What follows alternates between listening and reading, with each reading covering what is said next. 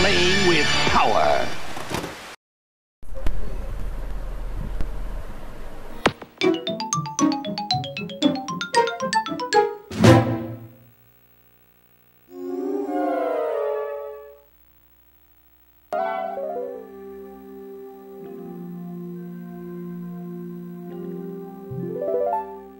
Over the past few years, the Nintendo GameCube has quickly become one of the most beloved consoles for game collectors and Nintendo fans alike. I personally started collecting GameCube games back in 2010, and over the past 10 years, I've accumulated quite the collection. I don't play these games as often as I'd like to, but from time to time I still pop in Super Mario Sunshine or Pikmin 2 and get myself a little dose of pure childhood nostalgia. So over the past few years, GameCube emulation has come a long way, unlocking the ability to play the system's expansive library on a compatible PC. But for me though, there is something missing from this experience. I've always been an advocate of playing games on their original hardware whenever possible. Not only will the game run as it was originally intended to, there's also something a little magical about playing something just the way I remembered it from when I was a kid. Unfortunately, there are some issues with this method. Over the past year, I've had to replace the disk drive on my main GameCube. I've had to resurface more disks than I can count, and I've come to the realization that at least one of my games, one of my favorite, the Legend of Zelda collection, is so damaged it will never play again. And don't even get me started on disk rot, which if you've never heard of disk rot, look it up. You're in for a surprise, because at some point it's coming for all of our disk-based games. But thankfully, there are several options currently on the market that will extend the life of your beloved GameCube while giving it quality of life improvements that you never knew you needed. So without further ado, let's take a look at how you can build the ultimate Nintendo GameCube. Today we are looking at two pieces of hardware. The first one being a virtual disk drive called the GC Loader. Now full disclaimer, this product was given to us for review, but all of the opinions in this video are 100% my own. Now, as I mentioned before, disk drives fail. The more you use them, the more those moving parts wear out. Having a disk drive also means, using disks to play your games, which can be slow and, depending on the condition of your disk, glitchy. Enter the GC Loader, the first of its kind virtual disk drive for Nintendo GameCube. The GC Loader physically installs inside the GameCube where the disk drive once sat, and it's surprisingly small. In fact, it's about the size of a credit card. It's incredibly crazy what they can fit on this small little board. But you do have to get your hands a bit dirty if you want to get this installed. There's no crazy things like soldering that you have to worry about, but you do need to disassemble your GameCube, which means you're going to need some special tools to do so. But after you get the screws out, you can pull the disk drive out and replace it with the GC Loader. If you're looking for a full detailed look at how to do this, I have a link to the entire installation process down in the description below. Honestly, it's a pretty easy process, but if you are concerned about how you would do this, I would definitely recommend checking this out.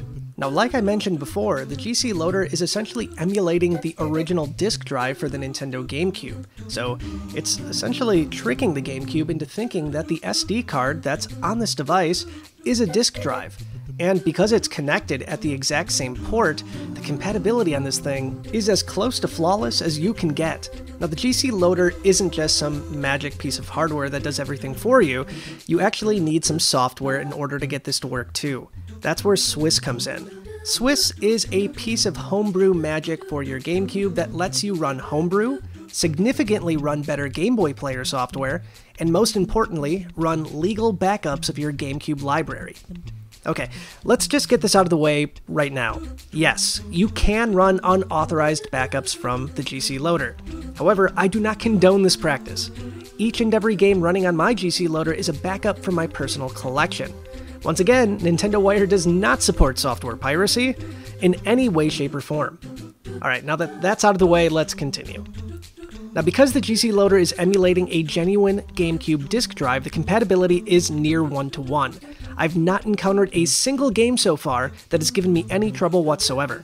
In fact, games tend to actually load faster because there's no moving parts of a disk drive, so the benefits on this thing are absolutely overwhelming. The device supports a wide variety of memory card sizes, even supporting memory cards as big as 1 terabyte right now. So technically, if you own the entire North American GameCube collection, you could fit every game on one card. Now, besides running your backups, I think my absolute favorite feature of the GC Loader is a piece of homebrew that you can load with Swiss. And it gives your original Game Boy and Game Boy Advance games some absolutely needed upgrades. Now, I've been a Game Boy collector for a long time, and playing them on my GameCube often left something to be desired.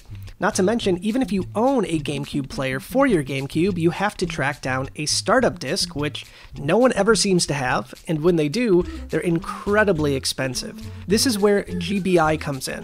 GBI stands for Game Boy Interface, and it fixes all of those issues. No more discs, no more shoddy upscaling. GBI offers a wide variety of scaling options, including some very nice 1-to-1 options for purists. You can swap out the aspect ratio, make custom borders, and change the resolution and frame rate to best suit your playstyle. If you own a Game Boy player and want to play some GBA or Game Boy Color games on the big screen, GBI is a must.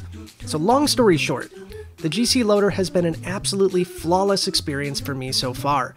Truly one of the easiest mods I've ever done, and it adds a huge amount of value. Coming in at around $100 though, you definitely want to consider how much GameCube you plan to play. But for die-hard GameCube fans, this one is a no-brainer. So, now that we have our entire GameCube collection in one spot, how are you going to output those games to your fancy TV? Well, you have a few options. You might have seen some cheapo HDMI cables for GameCube floating around on Amazon, but let me tell you, these are not worth your while. At best, you're going to get some poorly upscaled messes. No progressive scan signals, really nothing fantastic. You could drop $250 plus on the official GameCube component cables, if your TV even supports component anymore, but those are hard to find and crazy expensive. But what if I told you there was a different way? A true digital signal utilizing the GameCube's own digital delivery system for around $150. It's true! The EON GCHD Mark II is a plug-and-play HDMI adapter for your digital out-enabled GameCube. Now keep in mind, Nintendo removed the digital out port on later GameCube models, so make sure your system has this port on the back before you pick one of these things up. The EON GCHD takes the raw digital signal from the GameCube and converts it to HDMI. This allows you to easily pass through the true 480p signal source directly to your TV. Unlike the official component cables, the EON GCHD does everything. It does sound and video, all with one cable. It's incredibly easy to set up, and it's an absolute godsend for playing your original hardware on modern displays. Now, $150 might sound steep, and for many gamers I'm sure it is, but like the GC Loader, it really adds some incredible quality of life updates to your aging system. The GC Loader and the EON GCHD are really godsends for fans of retro hardware. While these products might be geared towards only the diehards, it is amazing that there are such an active group of programmers and designers that are keeping these old systems alive with hardware like this. If you're looking to breathe some life into your old systems, you can't go wrong with either of these products. But if you're looking for something more casual, there's definitely cheaper options for both of these. But if you want the best and you want it to last, I highly recommend both of these products. Thanks for watching, guys, and I'll be back with more retro reviews coming up very soon.